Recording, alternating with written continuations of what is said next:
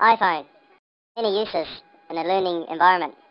One, for example, is quick.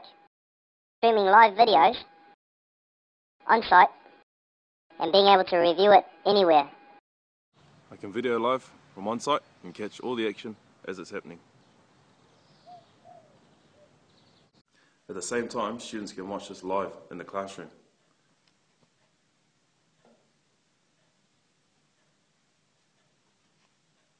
But I don't have any students at the moment, they're on semester break. Even if they are on semester break, you can still set tasks for them so they can review this at home in their own time.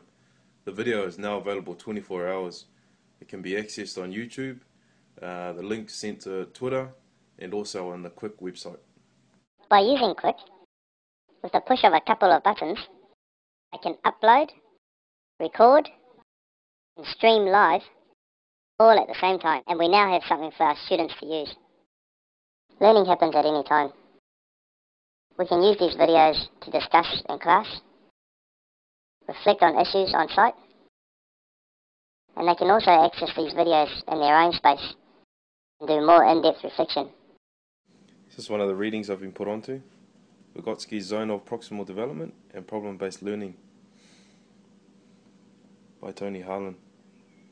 And I'm discussing this one in relation to the videos is because a lot of what they talk about here is, as you can see here, about real life problems. Okay, so students learn in PBL curriculum through tackling real life problems, and that's what we're doing with these videos.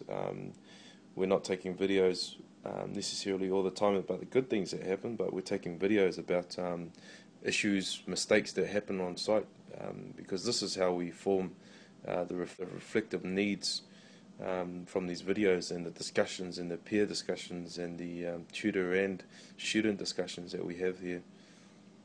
And I thought this was quite a powerful statement.